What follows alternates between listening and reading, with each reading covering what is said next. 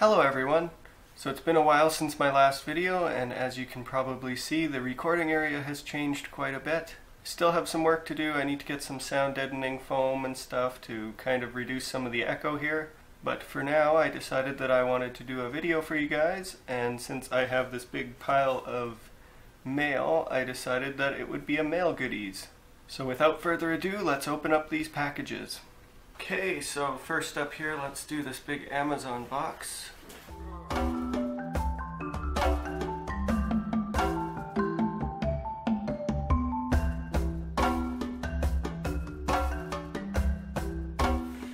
And you can see, hopefully, that we have a Noctua NH-U14 cooler and the little compatibility bracket for the Ryzen CPUs. So you may or may not be able to hear it, but in the background here there's quite a bit of noise from my new computer, and that is the stock heatsink on the CPU. It has to run at 3000 RPM, and that makes it quite loud. So I plan on doing a video here about the thermals of this particular cooler. I'm going to compare it to the stock cooler that is on my Ryzen CPU right now, and hopefully it will make a big difference in noise. Let's open this up. This was a Amazon Warehouse Deals product, so it isn't brand new. Hopefully there's no damage to it or anything. Let's take a look.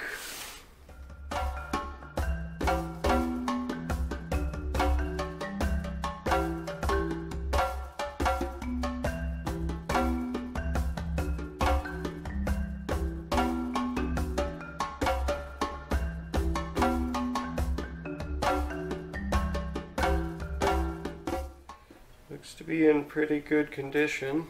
Nice shiny base plate here. There's no scratches that I can see, so it looks good. Just check and make sure all the accessories are in the box.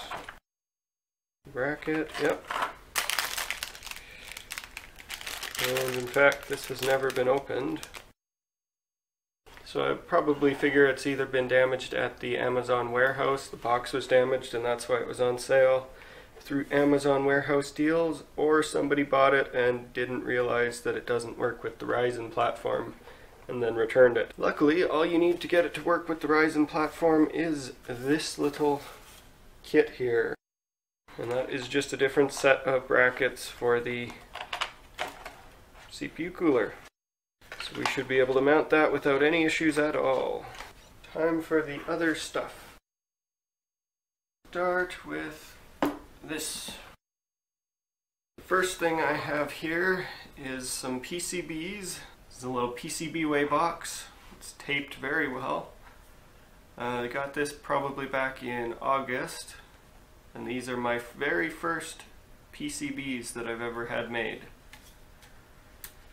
So let's see if we can get into this box nicely.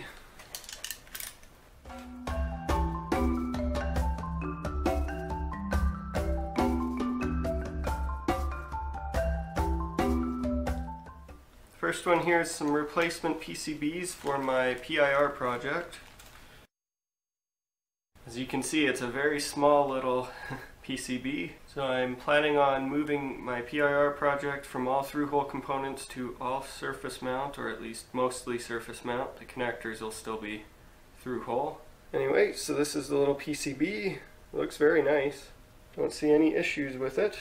So this little tiny PCB here is a Solar Garden Light PCB, and this one is going to be using a surface mount LED that I found on AliExpress that is a color changing surface mount LED, and hopefully all of the pitches and everything of the holes here are big enough for the components. These ones on the left here are looking a little small, but we'll find out. Anyway, this will be an interesting little project as well, and I ordered 15 of these and I got 20 of them. Probably because they're so tiny. Package from AliExpress. It just says diodes on the bottom. Let's open it up. I'm fairly sure this is going to be the diodes, the LEDs. So it's two little rolls of LEDs. One is RGB slow flashing and one is RGB fast flashing. So these are for those solar light PCBs. Next up we've got another package. This one is marked as YX8018 by 100. Those are the little solar light controller chips that are used in a lot of generic solar lights.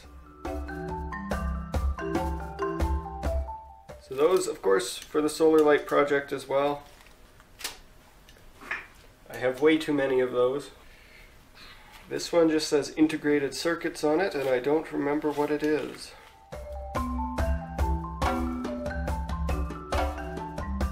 LT1073 voltage regulator chip. I got a bunch of these. I think it's 10. So I needed these in order to get the 5 volts for my PIR project. A much bigger package here. It's trying to run away. This one says PCB boards, but I'm sure it's not that. So this one is actually a bunch of 50 by 50 2-volt solar panels. It's 2 volt, 160 milliamps.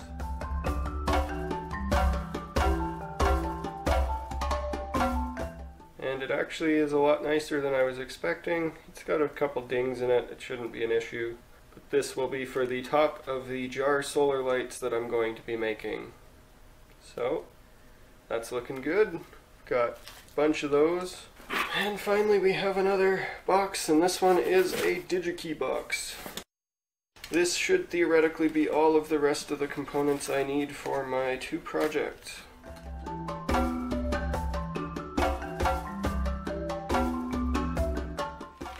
Okay, so what do we got here? Got a bunch of 100 picofarad, 100 volt ceramic capacitors, bypass capacitors. So you can see here that these are little tiny surface mount, going to be fun to use. Next up we've got some Schottky diodes.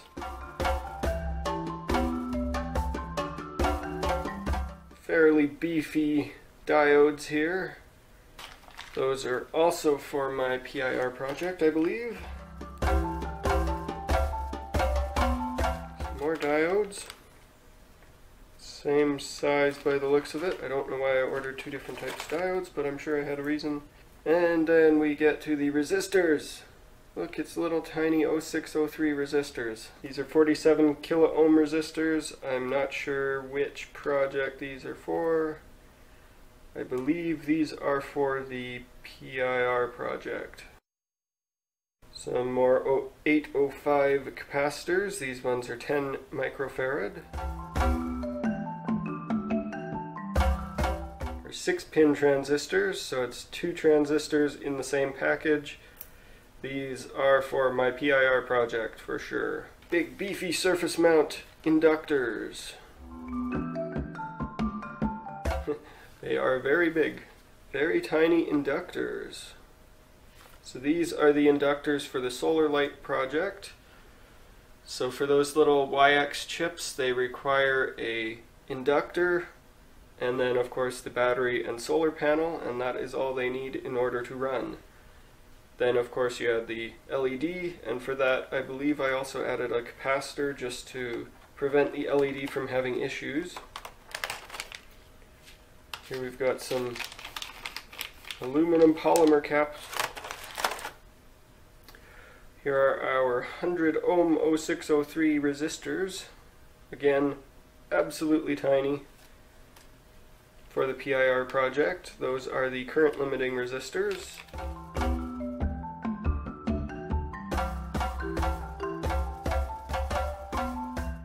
So these are the bulk capacitors for the PIR project. So this is my pile of stuff.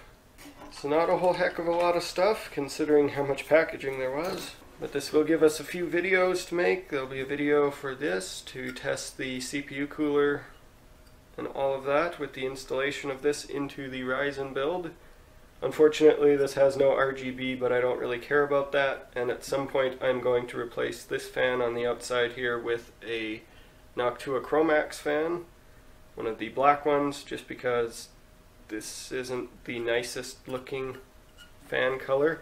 But hopefully this will reduce a bunch of the audio noise in the videos, And then we've got our little printed circuit boards, so these are going to be an interesting video to put together, and we'll take a closer look at them and how they're constructed. So this board is the one I'm most interested in and proud of from this batch of PCBs. It was an experiment to try and get this board down as small as I could.